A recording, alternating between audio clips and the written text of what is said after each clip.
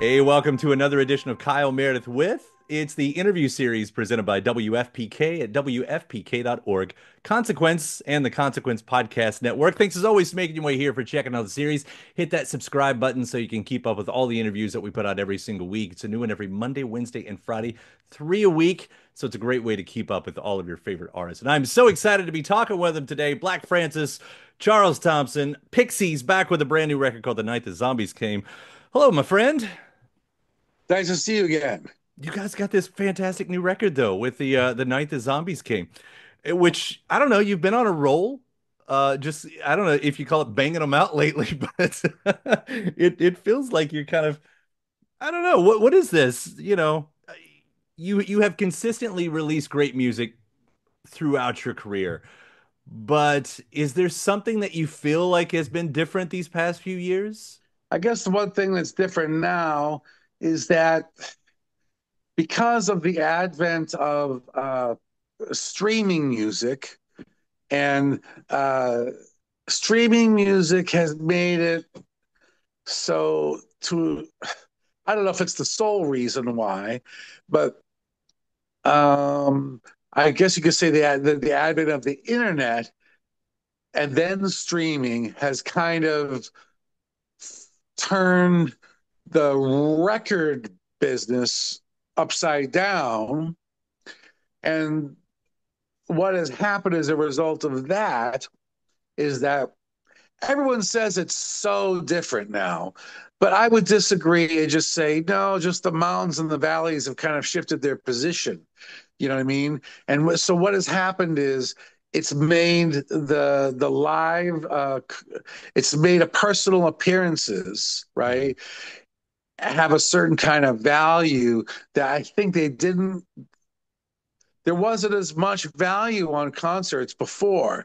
I mean, they were very valuable, but what was also just as valuable was the recorded music reference, right? The records that people put out. And so people spend money on records, and then they also spend money on concert tickets. But now what has happened is that people spend way less money on records, and they still spend the same or more amount of money on the personal appearances. And so, as a result of that paradigm, if you're established and you have a reputation and you have a name, the audience is much more willing to go and see, say, me versus someone who's brand new, right? Because they go, okay, I know what I'm getting involved in here, especially for so-called legacy acts who maybe charge a bit more money or a lot more money than a new act. Um, people have to want to spend the $50 or whatever it is that they're spending on a ticket to go see you. You know, they're very picky. They're very picky, and that's why a lot of tours get canceled because people aren't as interested in paying money to see someone that isn't tried and true. That's one reason. The other reason is that sometimes artists spend too much damn money on stupid shit and they can't afford to go touring. You know what I mean? That's why. Mhm. Another reason why. Also because of the pandemic, you know, um, things cost more, so it's more expensive to go touring. But basically, the live personal appearance has become kind of the most important thing. And the good news about that scenario is that I suppose is that uh, I guess in a way to remain relevant and and not just an oldies kind of a performer, you put out new music. You have an opportunity. People don't question it. They don't question it's like, hey, so and so put out a record and it wasn't a hit. They don't go, oh, it was a big failure. Because no one's really selling that many records anyway. So it's really just seen as a sign that you're still alive, that you still got some brain cells left, that you still have an ability to do what you've always done, right? Mhm. It's a kind of a validation. Oh, they put out a record, so I only like their old stuff, but they're still doing it. And if I go see them perform live, they're probably going to do some of their old stuff. I'm in, right? Yeah. So that's how it is from the audience point of view. From my point of view, it means that I could put out records without a lot of stress around it. There used to be so much more stress around releasing a record when I was young. When I was young, it was like, oh, are are they going to get dropped by the label? Ooh, how many did they do out of the box? Where are they in the charts? What are they saying? What's the word of the street? I don't know how many records I haven't known how many records I've sold for like literally 15 years. I have no idea. I don't have a clue how many records I sell. I did hear eventually, if we do pretty good, I'll hear from the manager, hey, you guys done pretty good, whatever. You sold X, you sold way more than all these people over here. You're still in. So we don't worry. I don't worry about that anymore. Now I can just make music kind of not quite at my leisure, but almost at my leisure. You know what I mean? Yes, I have to go do interviews and I got to go on tour, but I always had to do that. So that's not anything different. But that's how I stay in the game, is to go and make new records. So that's my favorite part of it anyway. I like performing a lot. I love it, but I love recording the records even more. Mhm. So as long as I get to do a record every year or two, I'm great. I would do a record every 6 months if I could, but I don't push it. Uh, so I'm happy to do records on a regular basis, and I don't feel I've never felt compromised. I always do whatever the hell I want to do, but I don't feel quite the kind of annoying pressure of the record company or somebody going, "Oh, can you make it a little more like this or make it a little more like that?" It's like now there's none of that concern in the air. It's just sort of like, yeah, do whatever you do. When do you the when's let us know when the record's coming out so we can book your tour. Uh-huh. Uh-huh. That's what I, it's all about. I would be okay with you putting a record out every 6 months to begin with, but that's just a greedy fan sort of thing for me to say. I love that you even use the words alive and brain cells as we're talking about a record called The Night the Zombies Came. I just wanted to kind of pluck that out of there because that seemed just too perfect not to that you're doing that. But I want to pick up on that too because you said this is not a concept record by any means, but at the same time, as you talk about for as long as you all been making the music, as you were just referencing right there, and what you've written about in the past, and maybe some fan expectations. I mean, even in the last few records, I'm thinking of like Graveyard Hill and Haunted House and things like that. And you got the zombies. I mean, what's keeping you from doing that, from making that concept album? You've done books, which by the way, still one of my favorite things I've ever had. I still love Oh cracking yeah, this open. What is keeping you from going that extra step like that? no one asks me. Well, let me see. What is I guess um I like the idea of a rock opera, but I don't know that anyone successfully pulled that off because basically your average pop music fan doesn't go to the opera. I've never been to the opera. I think I understand what it's all about. I used to take singing lessons from an opera singer, but I'm not an opera person.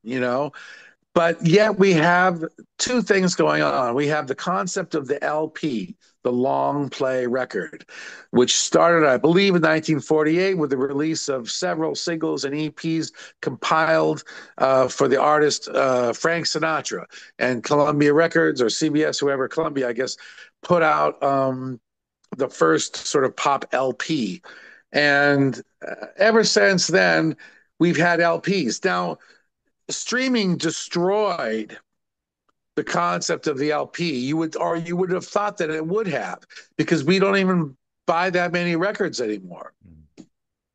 However, even people that are young that have grown up not really touching these LPs, these physical versions of the record, there's still this kind of romantic notion around the idea of an LP. It's like a picture into the artist's life in a season. What was going on in that season? What was going on in your life, around when you were making that album, who was there? Who was playing on it? Were you guys fighting? Were you partying?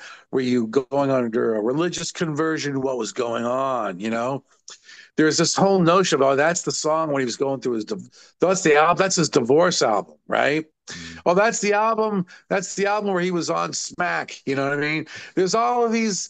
We want to we understand that concept of a season,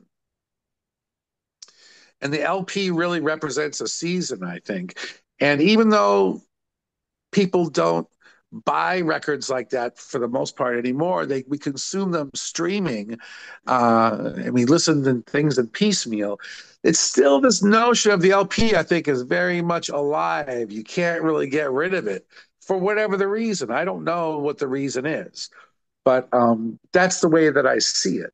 And so, uh, what was my point? Here's my point.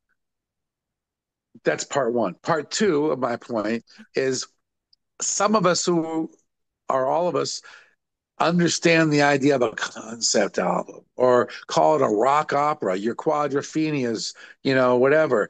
That's cool. Everyone understands that concept, but it's very rare. Like you'll have some artist, oh, I'm going to do a new album, and it's called the blah blah blah, and it's a story, and we want to like elevate the LP to like a novel or to a great cinema presentation, right? We want in our hearts to elevate it to that, but much like the music video, it doesn't quite get there. We wanted to make the video its own art form, right?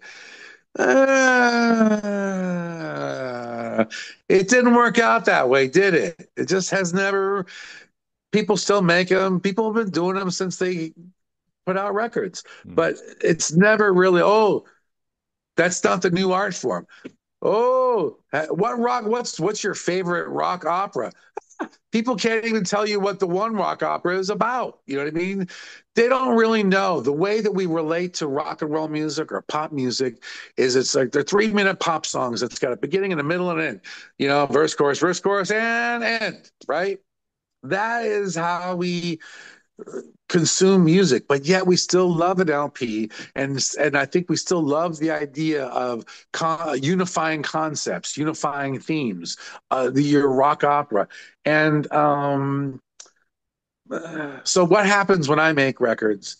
I've noticed with Pixies, especially in recent years, is sometimes there'll be a word or a phrase or a notion that enters the room at some point.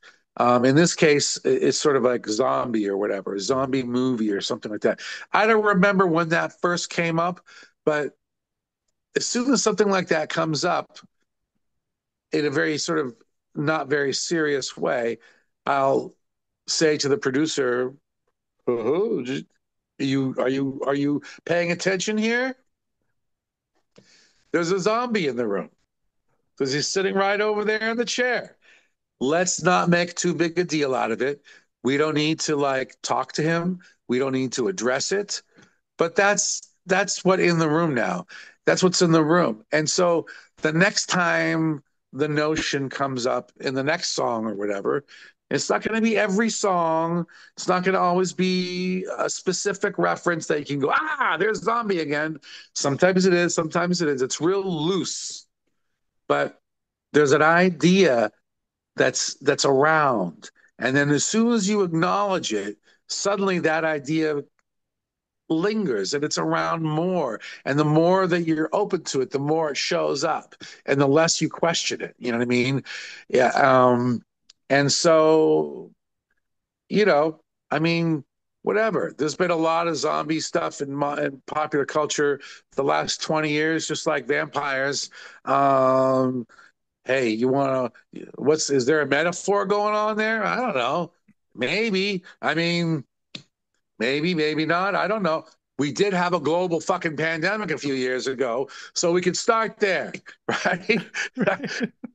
I don't even need to go any further than that. It's like I don't need to explain why or maybe zombie is an appropriate metaphor for an LP in the year 2024. But all one has to do is look at the history books and go, oh, well, the world is still reeling from this global pandemic. So there's something in the air. You know what I mean? There's some kind of thing that we're just like when I'm making a record. Everyone knows there's a zombie in the room. You know what I mean? Whatever you want that to mean, whether you want it to be literal or spiritual or emotional or political or whatever, it's there. Once it's there, you uh, why get rid of it? It's sort of it's a psychological whip that's kind of moving you along. You know what I mean? Going, whoosh, whoosh. Don't forget about me. Whoosh, I'm right here. Don't kick me out. You know what I mean? It's like it's part of it becomes part of the artistic process. And to me, it's much more interesting or legitimate than saying, let's have a concept album about a guy named Jimmy. And Jimmy, like, blah, blah, blah, blah, blah, blah, blah. On we go. It's exhausting, right? It's exhausting. But if I just go, yeah, there's something in the air. Does that? And Yeah. that's going to inform a lot of things. And I think that is I think that's where you want rock music to be. That's where you want songs to be. You want them to be open-ended somewhat. Mhm. You don't, I mean, look, unless you're like a prog rock band and you're doing, if it's a Marillion album about like, some elf colony or something, nothing against Marillion or whoever. I'm not dissing them. I'm just saying, I get it. There's some people that take that to the next level, and that's fine. I have no problem with that. That's not what I'm doing here. I think if you look at, say, the songwriting of, say, Neil Young is a good example, where there's a lot of universality in his lyrics, and there's a lot of stuff that's not on the nose, you know what I mean? And it's kind of a little bit open-ended, and it kind of allows you to interpret the music as you just like looking at a painting. It's like, how much do we want to dictate here? And how much do we want to like leave it open so that the listener can kind of develop their own relationship with it, right? And that's psychologically also a lot more interesting. It's a lot more interesting like when I would go to a therapy, right? You're telling the story, you're telling the therapist one story, right? And you think, oh, I know what they want to hear this week. They want to talk about blah blah blah, and I got it all up here. I'm going to tell them all about this and blah blah blah blah blah blah blah blah blah. And you tell them the thing, and then what the fuck they do? They go, whoa whoa whoa whoa, stop! That little thing you said 5 minutes ago, that little funny expression or that little word or what's that all about? And then you're like down a totally different rabbit hole. It's psychologically way more interesting. You know what I mean? So I think for me to be open ended and to be kind of a little bit loose with the concepts and the notions is good for it's good for the rock. It's good, I think. One thing I love about all that, and something I've always wondered about your writing specifically in Pixies, like I was talking to my wife yesterday about this record. We were kind of discussing, when I was researching the interview and all that stuff, and uh, and we were talking about the song, and she brought up something about getting into the meaning of the lyrics, and I said, for Pixies, for me, I love the lyrics. Most of the time, I don't know what you're talking about, as you're getting at that. It's almost more about mood. Like I like the mood that you produce. It might have been in the press release with Motorola, one of the new songs on the record, where you said you're just fishing around for lyrics. Doesn't matter if I know what's going on. There's a Berlin adventure happening, but that's what I Right. love. Like when you said, way back then, you slicing up eyeballs, and I'm like, the fuck does that about? I don't care. That's fun to say. It's fun to sing. And my God, I love the mood of this. Like for you as the writer, how important is it for me to understand what you're talking about versus just to have this, blanket envelop me with whatever the song is in totality? Yeah, I mean, also, at least for a band like the Pixies, we have an international audience. A lot of our audience doesn't even speak English, and they're responding to the music. They like it or whatever. Um, I don't know. When I listen to, I'm a big fan of the Italian uh, songwriter Paolo Conte, and I don't speak Italian. I have no fucking idea what Paulo is on about. But I suspect just by the mood that he's created with the music, I suspect he's probably a pretty good lyricist. You know what I mean? I can just tell. You can just tell in the choices that he's making with the words, even though I don't understand them, probably put some thought into it or some spirit or whatever it is that drives him. It's not just, he didn't just fart it out or whatever. It's good. And so I had to take that into consideration. I don't have to, but I do now take that into consideration. People in Paris, they don't know what the hell I'm on about. Um, But they can, if they want to, learn what that they lyric's can if about, you and want to. suddenly there's a You history could. lesson in a lot of your lyrics if you want to take that step. Sure. If you wanted to sit down with the song Motorola, are you actually going to be able to figure out what the song is totally about? Probably not. But if you were to go through and pick up on all of the clues and try to like go down the rabbit hole a little bit with all of the clues, you're going to start to come up. Something is going to emerge. You're going to start to have a pretty good. You're going to get warmer to what it is. And and sometimes what it is not a very specific answer. It's more of a, it's kind of like, well, look, first of all, I only got 2 or 3 minutes, and I don't even have, I'm only on the mic for the verses and the choruses, and I got to make it rhyme. I have to repeat things. I don't have to, but a lot of times you repeat things, you know. Um, and even though, like, when I'm writing a lot of music, it's like I'm looking through a keyhole into a big, giant ballroom, a whole universe of stuff, you know?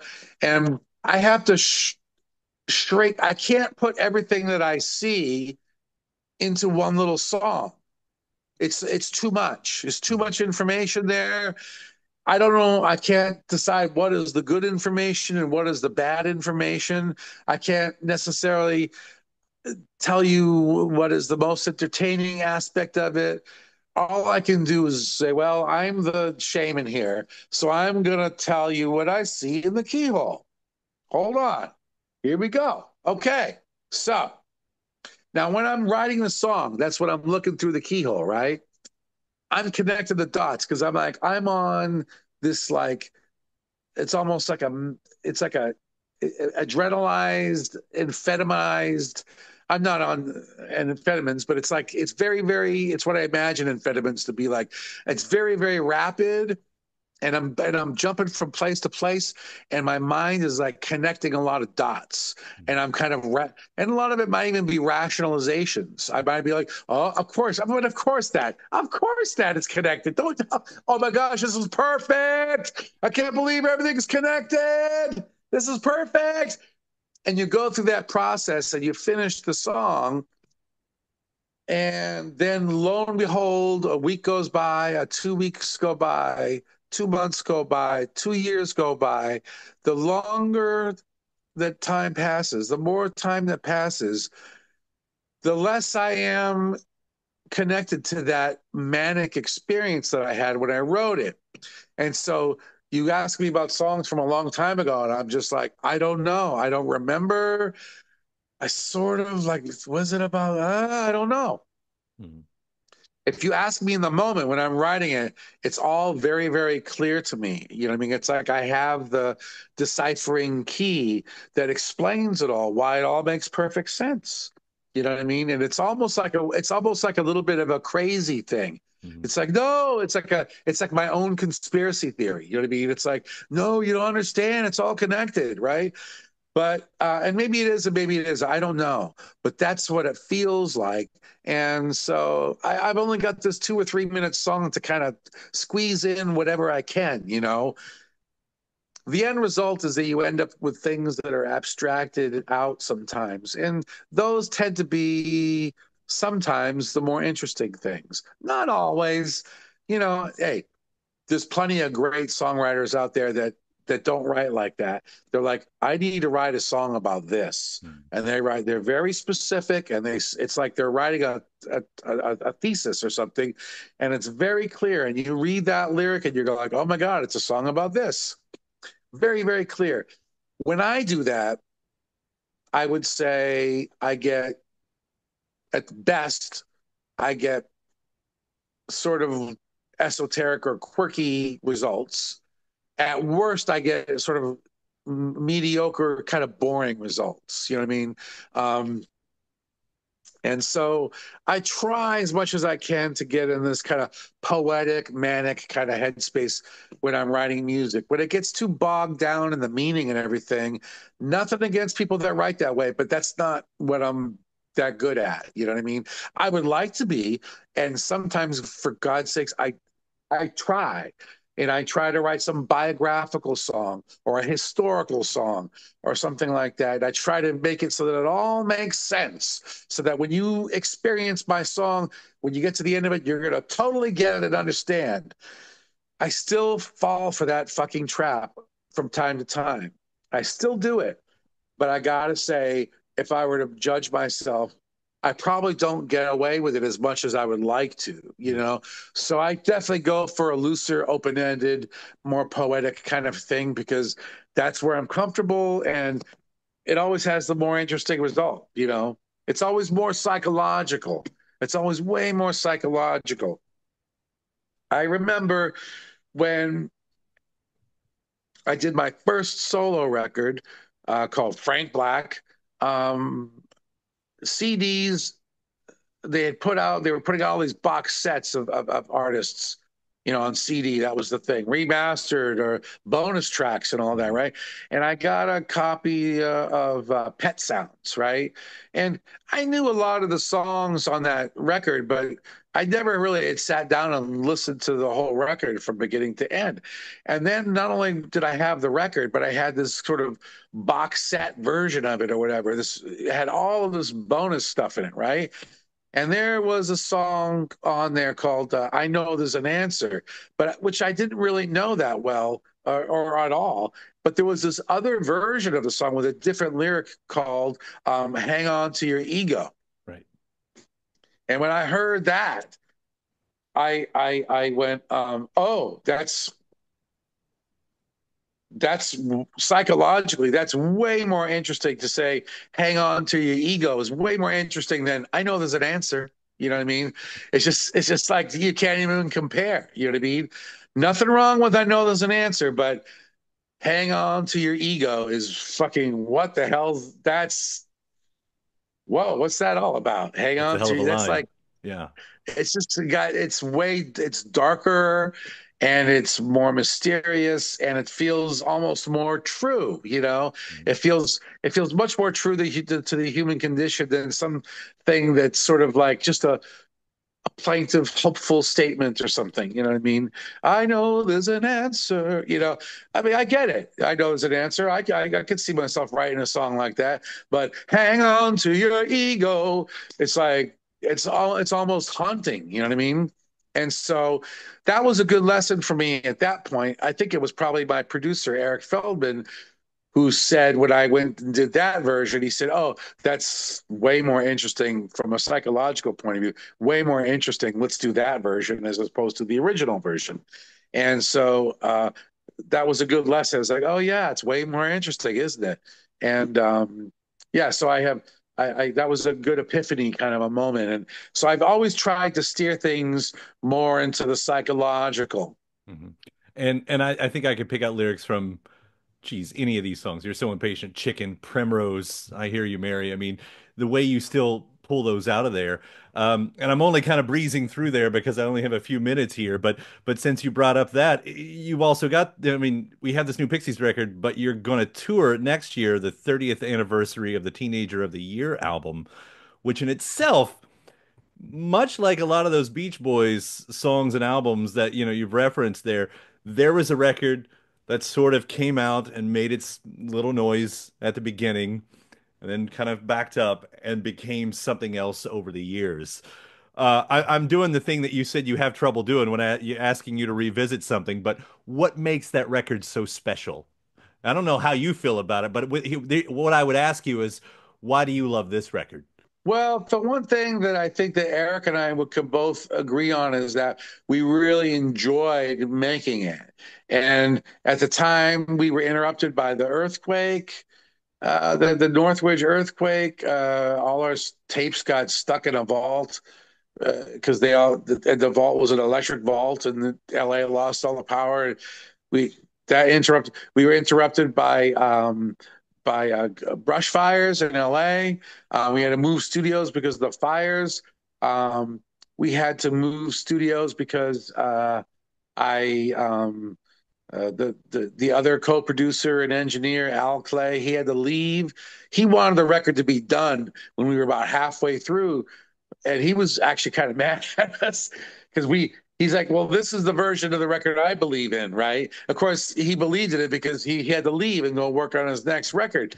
But Eric and I were so like having such a good time, and we didn't care, and the record company, it wasn't like we were spending millions of dollars on it, but we were definitely spending tens of thousands of dollars on it. And it wasn't like crazy. I think we ended up spending about 200 grand on the record, but for the time, that wasn't like that crazy. Right. But at one point, we asked them, look, the record could be done right now as planned, but we would like to continue and make it more, make it bigger. And they said yes. I don't know why they said yes. They could have said no and it would have been over, but they said yes. And so we kept spending the money and they said okay. And they believed in the artist, or they were distracted by other things. I don't know which it was.